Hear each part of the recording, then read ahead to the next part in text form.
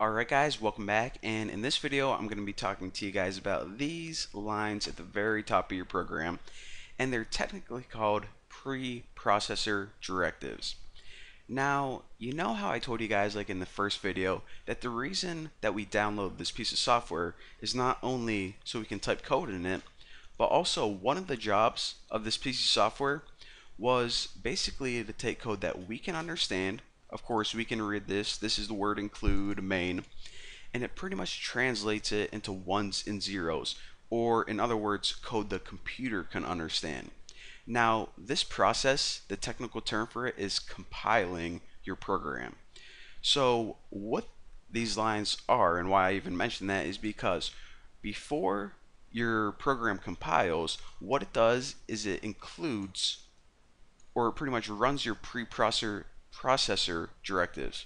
Kind of a tongue twister, but basically it's going to grab the entire file wherever we tell it to. So it's going to grab stdio.h and stdlib.h, and it's going to substitute them in place right here. Now, after all your preprocessor directives are finished completing, then it's going to go ahead and compile your program. And also, like this one right here, this stdio stands for standard input output, and that's what allows us to use that printf because it outputs stuff on the screen. So again, what this include does is basically include another file with, well, whatever we want to put in it, and I'll actually show you guys how to make your own file in just a second.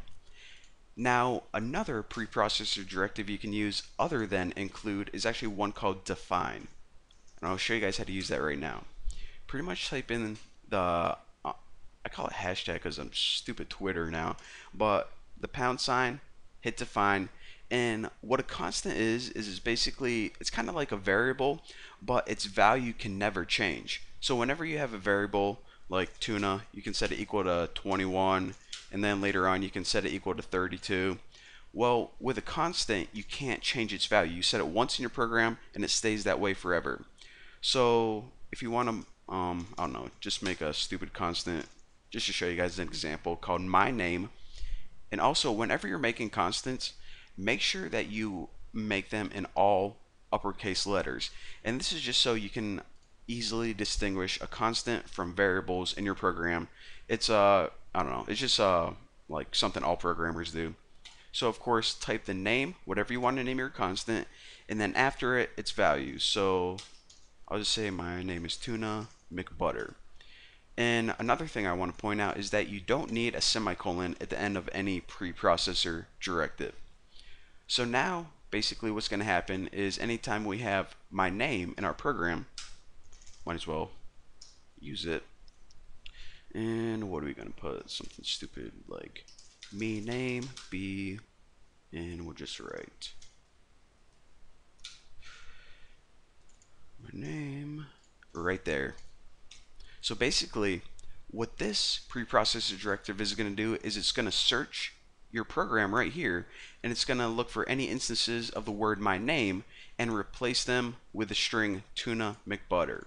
So now, if we run this, it says me name be Tuna McButter, and of course, it did all of that before your program started compiling. So now, let me go ahead and actually show you guys how to use these in a useful kind of way. So clear this out and clear this out as well, and I want to show you guys how to include your own custom made header, and we'll actually use one of those constants because why the heck not. So the first thing we need to do if we want to include another file is, well, create a new file. So if you go to file, new, empty file, and it says do you want to edit, yes, and now you pretty much just give it a name. I'm going to name mine Bucky's info, and you also want to put .h. It's just a header file, and it's just I'll explain to you guys about the different types of files later on, but whenever we're including this, give it a .h extension. It means something special to see. So hit save, and then it says okay. Pretty much, do you want to add it? Yep. And another thing I want to mention is that whenever we named it .h, what it means to see is a header file. So it creates a new folder called headers, and it organizes pretty much all your header files for you by default, which is pretty sweet. So now we have two files in our program. This first one, of course, is the one main.c, the main one we've been working on the whole time. And we also have this new bucky's.info.h. Now, also take note of these other header files we include were also .h. So, in case you didn't notice that. Now, in this one, remember, what's going to happen is any code that's in here is pretty much going to be copied and substituted right whenever we write our preprocessor directive. So we can write something like, let's just go ahead and define a couple constants. So define my name, and I'll put my real name this time. No more of that tuna McButter, whatever the heck his name is. And I'll just go ahead and define age 28. So now, and we actually don't need to save these because whenever we build and run, it automatically saves all your files for you. So pretty cool. You can do it the lazy way. So now we have a little bit of code in this Bucky's info.h, and let's go ahead and include it in our main program. So copy this, do it the lazy way, and also delete your entire stdlib piece of code right now. And as you can see, this header and this header are brought in using the brackets. And whenever you use brackets, it pretty much means search the default place where headers are. But we can use double quotes, and double quotes means search in the same directory or the same folder is our code, and it's just a little bit faster way to bring it in. Don't really worry about it right now. And of course, type the name of your file. So again, it's going to include this one, and then it's pretty much going to copy this and paste it right in here. That's like pretty much what it does, actually. I should probably use that analogy earlier on. And then it runs your program. So now that we have this info brought in, let's make a cool program with it. I'll show you guys how to make a program that calculates the age of girls I'm allowed to date. So I'm like, alright, am I allowed to date a girl who's like 24 if I'm 28? Well, I don't know. What about a girl who's 17? Probably not. So the formula for it is this. Go ahead and make a variable called int girls age. And the formula for this is actually, and I'm going to do some math, and I know I didn't talk to you about the mathematical operators of C yet, but you guys will understand this. You take the age, and this is my age, which is 28, and you divide it by 2. Of course, to divide is just /, and I'll talk, like I said, talk about that later on. So now, of course, this is 14 for me, and you take that and add 7, and that's the age of girls anyone is allowed to date. So go ahead and think of your age right now, divide it by 2, and add 7. Don't date any girls younger than that.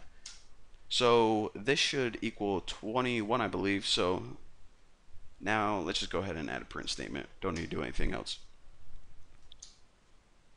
So I'll just put something like S, which would be my name, like Bucky Roberts, can date girls who are actually girls, do this, percenti or older.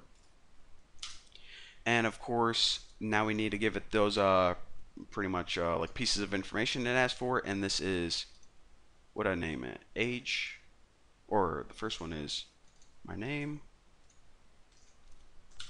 and the second one is girl's age. So let's see if this works. Alright, so Bucky can date girls 21 or older. Alright, I am fine with that. Gotta go find me some 21-year-old hottie now. If anyone's listening, give me a call. Alright, so I'll talk you guys through this one more time real quick, just so it sticks in your brain and you're pretty much a pro with it. What we can do is we can write our own custom header file, and any code we put in here, as our program runs, it pretty much grabs this file, copies all the crap in it, and pastes it right here. And then your program compiles. In our program, what we did is we took my age, divided it by 2, and add 7 to that value, and it gave us the girl's age that you're allowed to date, and I got 21. So I'm going to pause this video, go find some 21-year-old hottie, and I'll see you later.